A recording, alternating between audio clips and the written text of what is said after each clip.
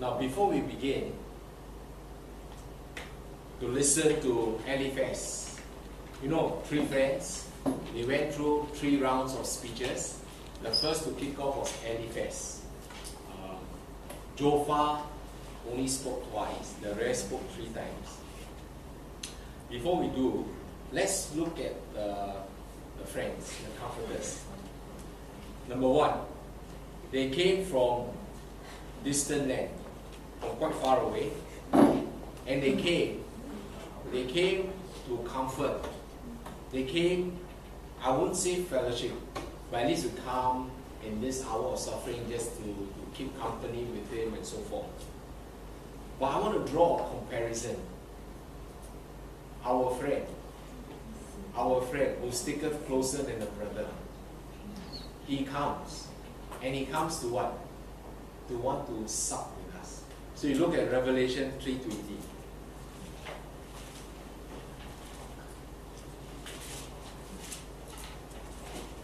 Again,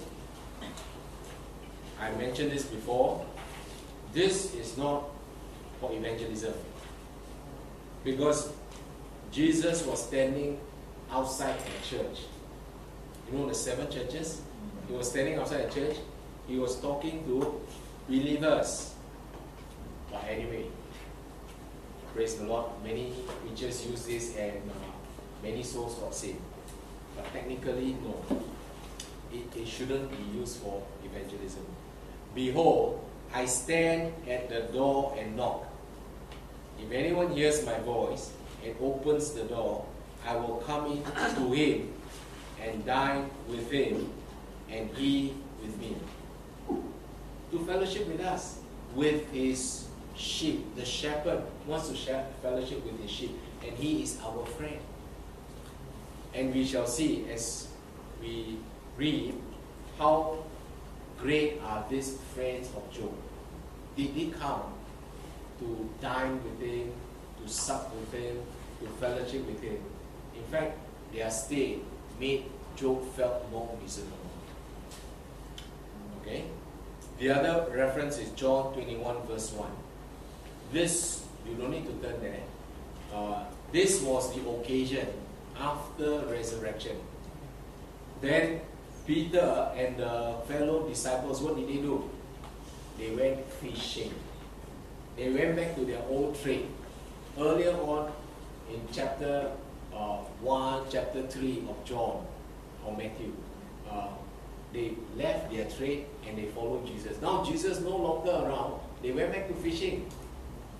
And then while they were out in the sea, Jesus was on the shore. And then Jesus said what? Breakfast is ready. Right? Remember? Also tells us that hey, the resurrected body can also eat. So, Jesus' desire is to fellowship with us. So as a friend, when we go and meet others, when we go to help, then let's do it. Let's fellowship with them. Let's help them. Be helpful to them. Okay? That's the comparison. And the second thing that the friends did, they sat with him. They sat with Job. So I can almost imagine Job is here, and then Eliphaz, Bildad, Zophar. Okay? These are friends. But the words that came out from their mouth are not very friendly. And this reminds us of Psalms 23 verse 5. You know, Psalm 23 verse 5. He prepared for us a table in the presence of our enemies.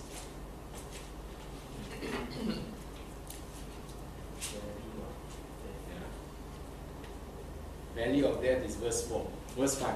You prepare a table before me in the presence of my enemies. At that point in time, the 3 friends were like enemies of Job. Yet fear not, because God will prepare a table, that table of food, of nourishment, of necessary for you. God will prepare. And people see enemies, they run. But God said, don't worry, there is fellowship here. Don't worry about your enemies. see the difference. Even if you are facing enemies, God is there with you. Next, the friends talk with Job. And this is better than talking behind. They could have stayed in Saudi Arabia, in Euphrates River, and somewhere else, in Egypt, wherever. And then they just talk behind his back. No good. We shouldn't. So they came and they talked with Job. So we compare Hebrews chapter 1. Hebrews chapter 1. Now the three friends were offering wisdom. And were the wisdom wrong? No, not wrong. But applicable or not? That is the question. I mean, we seek the truth, but we must seek the truth that will help our need. Like somebody said, in America, people go around with the placard and so on. Jesus is the answer. Jesus is the answer. You know, very openly they can do that. You can't do it in Singapore, right? But Jesus is the answer. Then somebody stop and say, "But what is the question?" You understand? You understand? No? You must speak wisdom to address a need. You know what I mean? In a situation like Job, there must be some relevant wisdom. Don't just apply a general theory or theology, but it's of no relevance to Job. So, Hebrews chapter 1, verse 1 and 2. God, who at various times and in various ways spoke in time past to the fathers by the prophets, means to their forefathers, God has spoken through the prophets, had in these last days, referring to our time, spoken to us by His Son, Jesus, whom He has appointed heir of all things, through whom also He made the worlds. So, our ears are tuned to our Lord Jesus Christ. He is indeed our friend. And God is speaking to us through Him today, through His Word. Okay? Don't go and listen to so much wisdom. And the other one is Hebrews 12:24.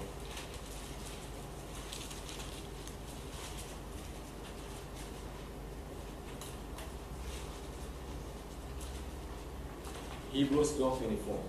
To Jesus, the mediator of the new covenant, and to the blood of sprinkling that speaks better things than that of Abel. Now, Jesus' blood speaks of what? Grace, mercy, forgiveness, right? When He shed His blood, it speaks of all this. Grace and mercy and forgiveness and so on. Abel's blood, you know who was Abel, right? He was killed by his brother Cain. And that did not speak of forgiveness, unforgiveness. He wants revenge. So, we look unto Jesus, the mediator of the new covenant. And so, like what the friends of Job did, they came, they sat, and they talked with Job. But let's do it the way Jesus would have done it. So we always have this thing, what will Jesus do? So if you are caught in a situation, you are in a dilemma, do or don't do. Then ask yourself, what will Jesus do? Because if Jesus would, then I can. I have no problem with that. Okay? So let's help people who are in need like Jesus would have helped that person. So with this, wait, one more, I think. I also want to prepare you as we start with Eliphaz. Who are these three friends? They were brilliant philosophers. They had so many wonderful things to say. Philosophy. And so in their speeches, actually they point to a few things. Basically what they're trying to say is, Job, Job, you must be an awful sinner for these things to happen to you. Because good people, all these things don't happen to good people. Good people will be blessed and they have a long life. Maybe generally it's true, but not always. Because I also see the wicked prosper. We will read shortly. Okay? So Job, you must be an awful sinner. Job, God must be punishing you. And you better get your life straightened out. That means what? Job, you better repent. You better repent. And then you'll be okay. If you don't, it will get worse. Imagine you go hospital and tell the person, yeah, hey, God must be punishing you. God not happy with you. You know, you must be an awful sinner. Some secret sinner that we all don't know in your closet and you do all this. You better repent now. Otherwise you won't get out of this hospital. That's not the way. That's not the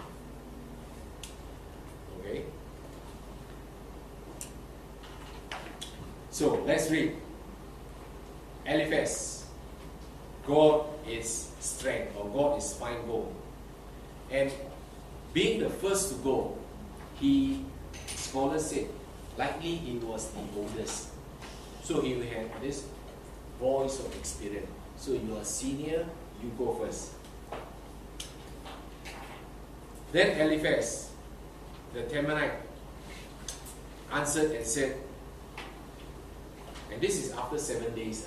After 7 days of silence. And now after 7 days, he has thought the whole issue through. Now he responded to Job. If one attempts a word with you, will you become weary? But who can withhold himself from speaking? Surely you have instructed many, and you have strengthened weak hands. But let's look at verse 2. If one attempts a word with you, will you become weary? But who can withhold himself from speaking? You know what does he say? Actually, do you mind if I speak? But if you don't, even if you mind, I will still speak. I'm going to speak anyway. You understand? This is what he was trying to say. Who can withhold himself from speaking? So some people say, hey, do you mind? Then if you say yes, he will still do it. Yeah, this is fake or false politeness.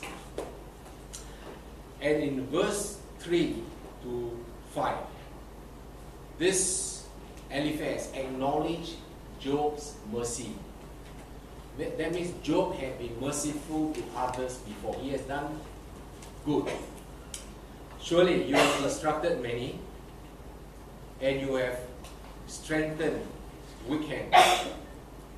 Your words, your advisor, your words have upheld him who was stumbling, and you have strengthened the feeble knees. But now it comes upon you, and you are weary. So verse 3 and 4 say that, hey, you did well. When people were down, you helped them. When they were weak, you strengthened them. But now it comes upon you, and you are weary.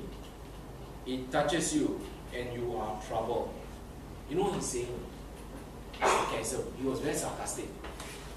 Hey, when you were well, you were helping others, yeah, you know, people weak, you help them, down, you lift them up. But now, you are down. Why are you troubled? Can't you help yourself? That's what he's saying. Okay? But now it comes upon you, and you are weary. You can help others, why can't you help yourself? And that's what they said to our Lord Jesus. You healed so many, you resurrected Lazarus. Why can't you come down from the cross? Right? We always have people like this. But now it comes upon you and you are weary. Why can't you help yourself? It touches you and you are troubled. Again, if you have friends like this, don't need enemies.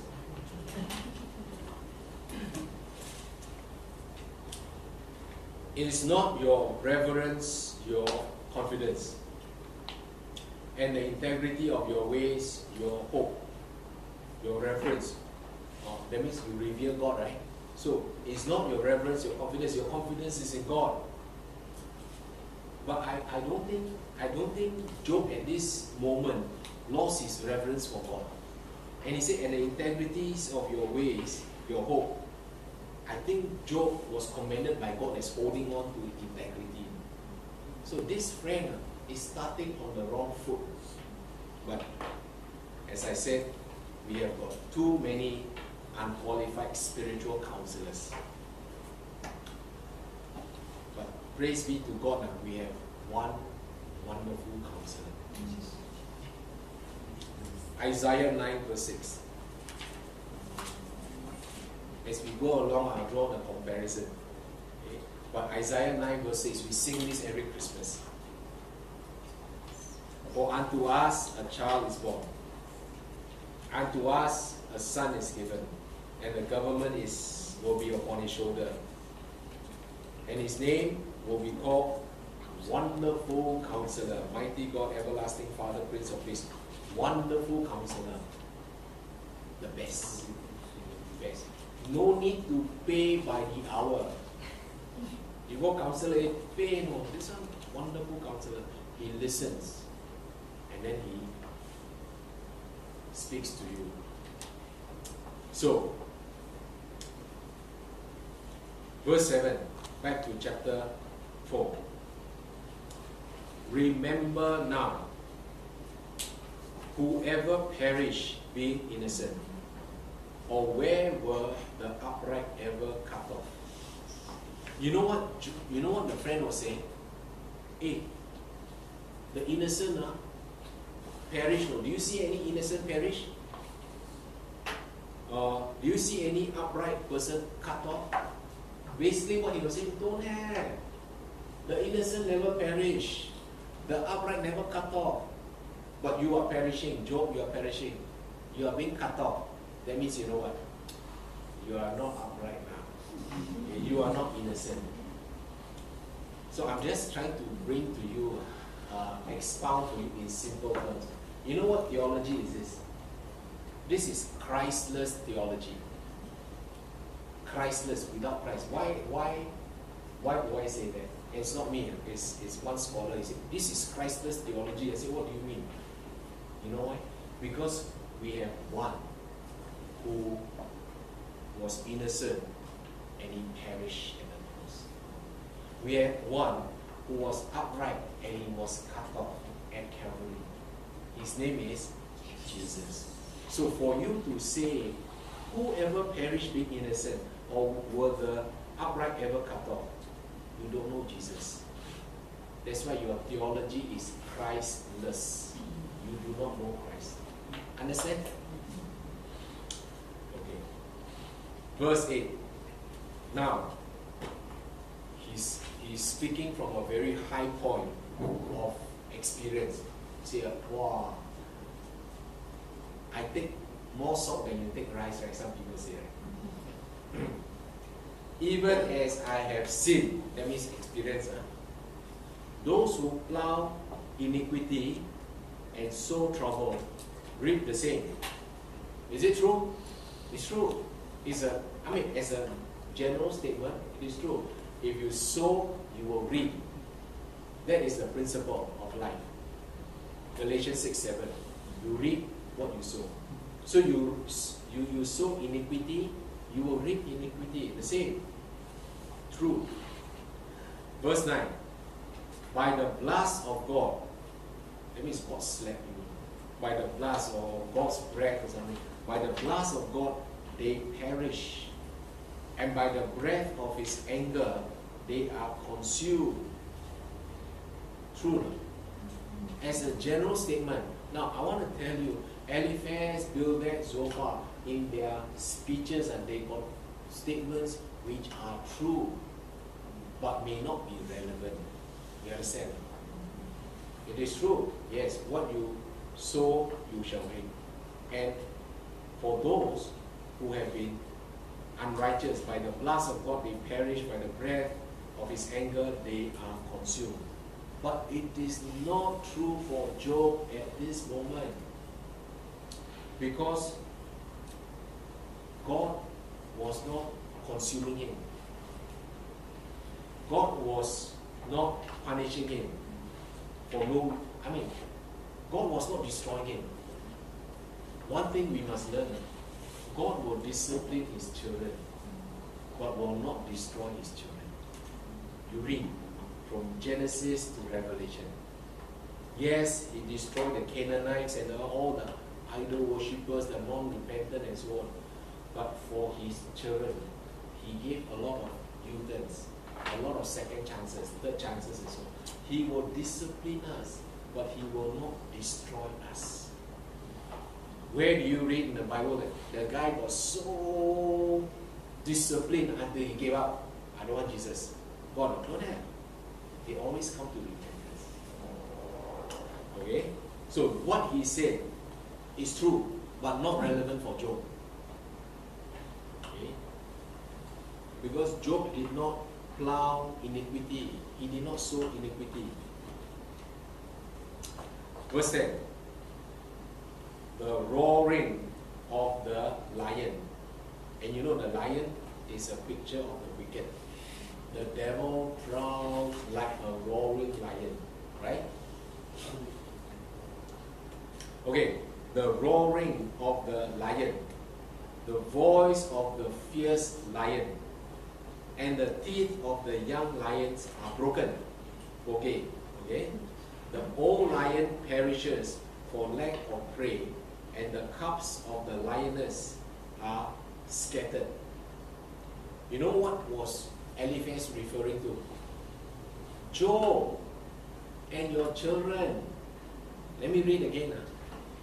Job, when you were wealthy and you have all your kids and all those things around, when you were the greatest, you were roaring. Okay? The roaring of the lion, the voice of the fierce lion. Now, the teeth of the young lions are broken. Your children are no more. Right? At this moment, his 10 kids were taken away. Children no more. And the old lion perishes for lack of prey. Now, Job, you are old. You are not the old Job. You are the new old Job. You understand? You are down. You are perishing. You are being cut off. You understand? And the cubs of the lioness are scattered. So right now means what? Your situation is you are lonely and you are miserable. You look in Animal Planet and Lonely Planet or whatever, Animal Planet and all these things. When the lion is old, he's on his own, he's vulnerable. He can't keep up with the pack. Then he's actually there, sooner or later he'll be eaten up. So, now, whom have you got? Your cubs are gone. Lioness also gone. You're on your own. And that's what this Eliphaz was insinuating against Job. Understand? Now we come to verse 12. Verse 12, we do see some of these people. We call them pseudo-spiritual people. Pseudo means not real, yeah, very spiritual. And they like to use all these spiritual things and frighten you. God spoke to me. God gave me a vision. Wow, no, I received this revelation and it's about you. Let it come. Then they put themselves in a position of authority, and if you are weak in the faith and you do not know the word, you get so beholden to them, you get so frightened. And I tell you, there are people who are like that. But those of you who are in this class, please don't ever fall into them. Okay? So, let's see. Verse 12. There are people who manipulate. They like to manipulate. Even prophets. So I don't really care who stands behind the pulpit. I want to hear what you say. And some people stand behind the pulpit and they manipulate. Now a word was secretly brought to me, and my ear received a whisper of it. Oh. I got the IDD line. You don't have. The word came to me. Now a word was secretly brought to me, and my ear received a whisper of it. In disquieting thoughts from the visions of the night. When deep sleep falls on men. Wow, when you're all sleeping, I received vision. Fear came upon me and trembling. Wow, frightening. Which made all my bones shake. Then a spirit passed before my face. The hair on my body stood up. Maybe you watch some Thai horror movie. Right now, people are watching Thai horror movie, right? Please, don't watch horror movies. When I was growing up, before I knew Christ, I loved all these horror movies. But please stop. These are the lies of the devil. And you do not know. They actually put fear in you. Just a scene, just a scene.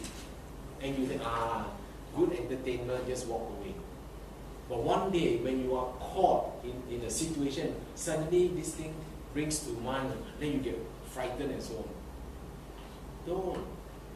Don't. This is the lion prowling. No, this is the devil prowling like a lion, looking for who is vulnerable to devour. Okay, don't go and watch all this. Watch comedies, and I love comedy. That's why I behave like that. Then, it stood still, verse 16. But I could not discern its appearance. A form was before my eyes. There was silence. Then I heard a voice saying, this is the voice. Can a mortal be more righteous than God? Can a man be more pure than his maker? Is this something very profound? Is this something very new? No. I mean, it's like, wow, I received this vision and this light, and a voice spoke to me. Water is wet. Wow, revelation. But that's what he's saying.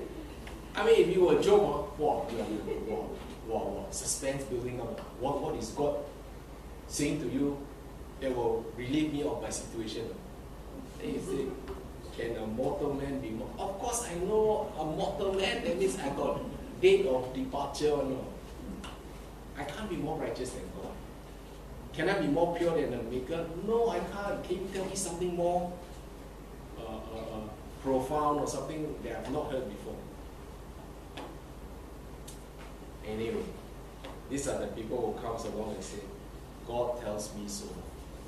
God told me to tell you. Okay, that's the worst thing. Verse 18, if he puts no trust in his servants, if he charges his angels with error, how much more those who dwell in houses of clay, whose foundation is in the dust, who are crushed before a moth. Now, so what he's saying is, God will not trust his servants. If God puts no trust in his servant, if God charges his angels, who are his angels? One of them is Lucifer. Okay? God charges his angel with error.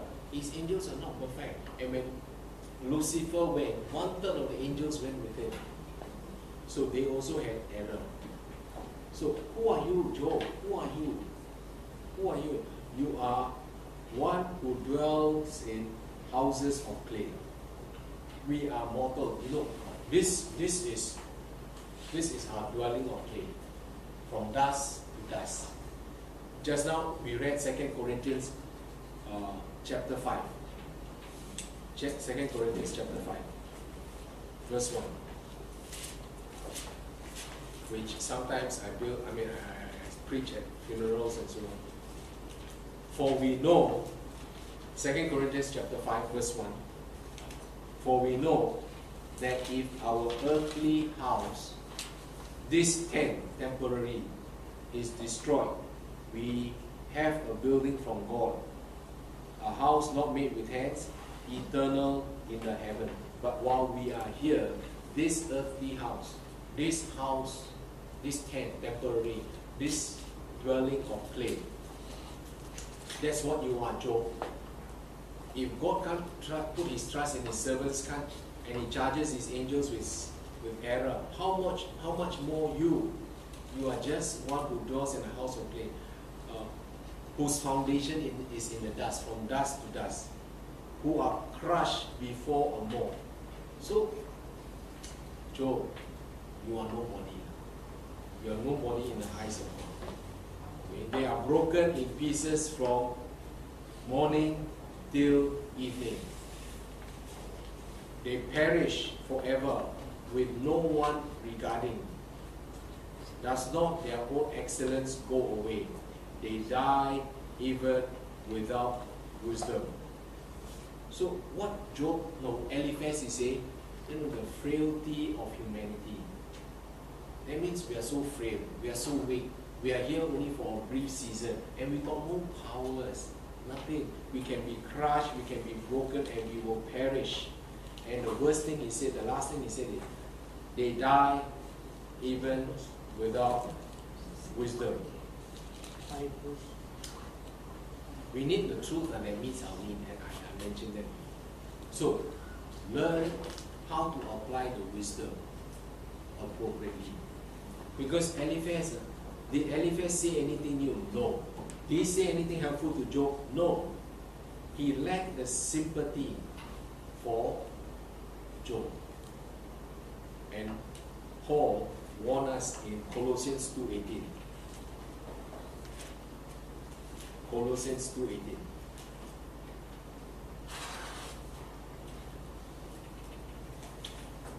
Colossians 2:18. Let no one cheat you of your reward, taking delight in false humility and worship of angels, intruding into those things which he has not seen, vainly puffed up by his fleshly mind, and not holding fast to the head, Jesus, from whom all the body, nourished and knit together by joints and ligaments, grows with the increase that is from God. Don't let anyone cheat you of your reward. Because you know what? You are going on this path. You are walking in the light as Jesus is in the light. The devil just wants to come and redirect you, just point you a little bit off. And once you go off course, you are going somewhere else. Don't let him cheat you of your reward. And people will come along, puff up with their fleshly mind and put other things into you. No. We rest in him. We rest in the word of God. We rest in his truth. And he will direct you. He will see you through. Okay? In these last days, there will be such people. But we will not fall victim to them. So, Father, we thank you even for this couple of chapters that we have just studied. Indeed, Lord, we are so assured that you have the very best for us. You care for us. You love us, Lord. And we are precious in your sight. So I pray, Lord, that you will continue to help us, that we can be helpful to others. Teach us to have sympathy, that we can suffer with them, and yet we can encourage them. We can lift them up even with your word of life. Lord, that we will not put them down because you did not put them nor us down. But by the grace, by your power, by your enablement, we will lift our brothers and sisters up. In Jesus' name. Amen.